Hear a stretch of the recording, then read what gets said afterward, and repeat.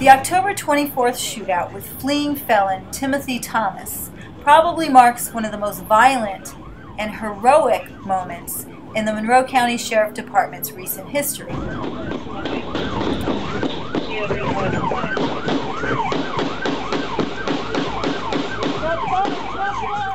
Sheriff Rick Ramsey was quoted by local media saying the deputies did exactly what they were trained to do.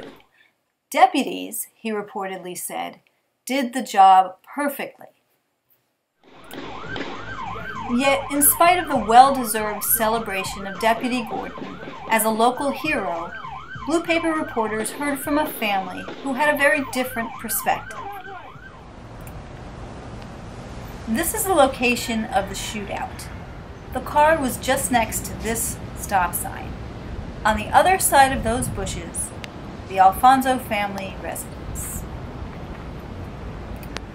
On the night of October 24th, at the time of the shooting, they were outside celebrating their 16-year-old daughter's birthday. 5 family members and their 2 dogs. You see them at the side of the house in this surveillance video. Thomas stood almost exactly between Deputy Gordon and the Alfonsos when a barrage of bullets began flying in their direction. Whether the job was perfect or not, a few things are certain. Deputy Gordon almost didn't get to go home to his family that night. He was saved by his bulletproof vest when he was shot in the chest by Thomas. According to Tony Alfonso, nothing short of a miracle saved his family. And cop shooter Timothy Thomas got away.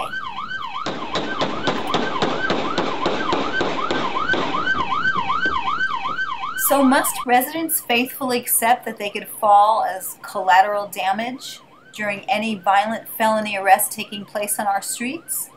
Or are there some policing practices that are meant to avoid such an exorbitant contingency? This type of stop is called a felony traffic stop. In the video, it is clear that the deputy steps out of his patrol car into the open to approach the suspect, and he does so before backup arrives on scene just seconds later. Under Monroe County Sheriff's Office policies, the deputy will exit the patrol vehicle quickly but remain behind the door and accessible to the public address system microphone. The deputy shall not leave a position of cover to approach a felon's vehicle until assistance has arrived on scene. Commercial 5boy 21052. Here is a police training video showing officers how to conduct a felony traffic stop. The goal is to overwhelm the suspect with a number of officers while maintaining defensive cover, leaving the suspect with no hope that he could prevail in a shootout. This method protects both the officers and the public. Drop them outside the window. Do it now. Sheriff Ramsey told the Blue Paper that strict adherence to the policy is left to the discretion of the officer, who must make split-second decisions. He said he doesn't know why Deputy Gordon chose not to wait for backup and to move into the open.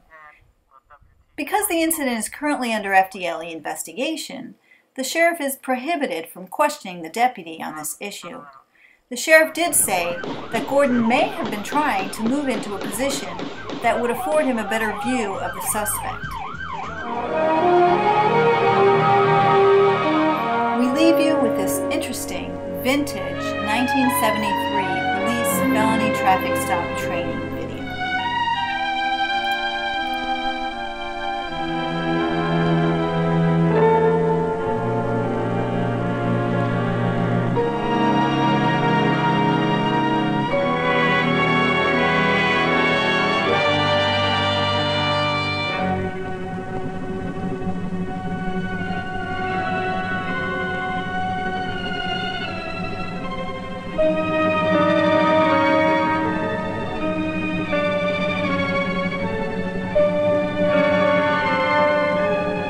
There's no need to repeat grim statistics. The police officer knows his chances for survival have narrowed. To defeat these increasing odds, it is up to the individual officer and his department to prepare. Prepare literally for survival. 1 Adam, silent alarm, bank of A Levy, 5th and A Adam. Unit 2 Adam and 3 Adam, backup 1 Adam. 1 Adam, 10-4. The approach is critical. Now, training and experience will tell.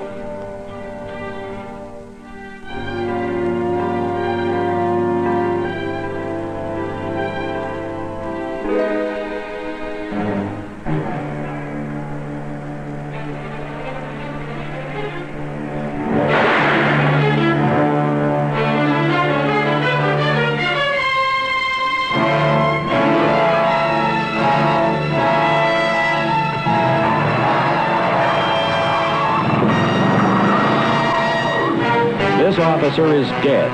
Why? Very simply, he wasn't prepared.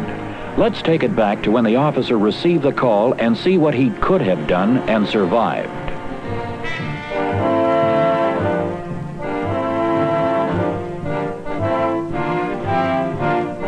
Adam, silent alarm, bank of A Levy, 5th and A Adam. 1 Adam. ETA is about 1 minute. Requesting location of backup. 10-4, 1 Adam. Units 2 Adam and 3 Adam backup. 2 Adam approaching from the east on B Street. 3 Adam from the south on Oxnard Boulevard. ETA approximately 3 minutes. Notice the officer does not rush in blindly. He takes a position where he can observe the scene in relative safety. From this vantage point, he can analyze the situation and determine the best apprehension procedure. He observes a possible lookout standing near the door and a possible getaway car with a driver, plus he notes the number of pedestrians, which makes an immediate confrontation most hazardous. The officer knows he must make a cautious approach. A gunfight on the street is out of the question. The officer immediately notifies communications of his exact location, description of suspects, their vehicle, and what direction they are headed. The officer makes a wise decision. He allows the suspects to leave the bank. The safety of the people is his prime concern at this point. All units have been notified by the dispatcher, and the officer follows the suspects. He keeps a safe and discreet distance while reporting speed and direction. He has a difficult decision to make. Where does he make the stop? He must take into consideration a list of factors such as time of day, location of backup units, geographical area, population density, lighting, traffic, and the possibility of having to go in pursuit. He cannot wait too long. The backup units are in constant touch with communications. Once they've received instructions from 1A, they proceed to close in. The officer must be prepared in advance for immediate action prior to the stop. He releases his shotgun, places the public address mic on the floorboard, and has the radio mic on the seat. The location for the stop has been selected by 1A and communications notified. He uses the red lights and siren at the right time. In close, it surprises and gives the officer a psychological edge. Unable to react, the suspects stop. Note the position and angle of the police vehicle. Once the officer is in position, he takes total command of the situation. His physical advantage is his placement behind the door with the engine block between him and the suspect's vehicle. From this vantage position, he can take offensive action if necessary, yet is as protected as possible. He commands them to place their hands, palms up, on the dash. Suspects in the rear, hands on the back of the front seat. Driver very slowly turns off the engine and drops the keys out the window. The officer should not attempt the arrest alone. As the backup units arrive, they will work as a well-trained team, with a second officer automatically covering the arresting officer. When the backup officer is in position, the suspects are ordered from their vehicle by the arresting officer. All suspects should be ordered to exit from the same side of the vehicle, allowing for the best observation and minimize escape opportunities. The arresting officer instructs the suspects out in this specific order. First, the man in the right front or passenger side. Backup officer has a clear field of fire using the trunk of Unit 1A as cover. The driver is ordered out and assumes the same positioning to the left of the first suspect. It is important to get the driver out quickly, since there is always a possibility that he might have a second set of keys. The arresting officer commands the suspect to sink to his knees and then assume a prone position. Now the suspect in the right rear is instructed to follow suit. He is told to face left. This way, the suspects cannot see one another as they are handcuffed. The arresting officer verbally controls the suspects. The last man to be removed is the suspect sitting in the left rear. The arresting officer checks the suspect vehicle carefully to ensure additional suspects might be hidden from view. The vehicle will be thoroughly searched after the suspects are handcuffed. Sufficient assistance has arrived to allow movement. The arresting officer takes the handcuffs from the first backup officer and moves into a control position to begin handcuffing and initial physical searching. He will continue to maintain command of the situation until suspects are ready for transport. Handcuffing will be in a right-to-left sequence. Utilizing this procedure, the suspects cannot see what is happening. This is another factor in keeping a suspect physically and psychologically off balance. Notice the arresting officer cuffs the hands behind the back. Always handcuff a suspect behind the back, never in front where he or she can manipulate their hands. When cuffing, also make sure the cuffs are double locked. After handcuffing, the arresting officer makes a cursory check for weapons. Though a more thorough search will be made before the suspect is placed in the patrol unit for transportation, this initial search must be made. Notice the search pays off, as handguns are found. Note also that the arresting officer places the found weapons in his waistband, where he can keep control of the weapon, plus maintaining the chain of evidence. Note how the officer maintains physical control. Each suspect is searched again. This is most important. Too many officers have been killed by a suspect who was thought to be clean. Using established procedures, the apprehension is completed with a minimum of danger. 4 felony suspects have been arrested by a single, well-trained officer using sound techniques and a team approach. Let's look back at the operation and stress the vital factors.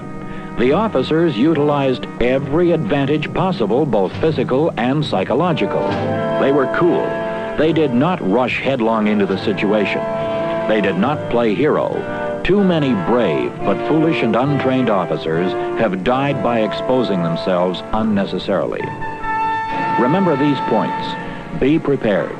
The suspects have done their homework and are prepared. Are you? Approach a potentially dangerous situation with extreme caution. Observe, diagnose, and plan. Plan your action, and when possible, develop pre-planning so that preliminaries are reflexive actions on your part when rolling on a particular felony call. Always park your vehicle so it offers the most protection and concealment for yourself. When possible, utilize your shotgun. It is a far better weapon than your handgun for most situations, both ballistically and psychologically. Remember your radio. It is your lifeline to your station and supporting units. Note how the arresting officer utilizes the cuffs of the backup officers. Learn to work as a team in backup situations. Never take anything for granted. Always search a suspect thoroughly. With proper and frequent training, the odds in the street against the individual officer can be narrowed, but it depends on the department, and above all, it depends on you, the individual officer.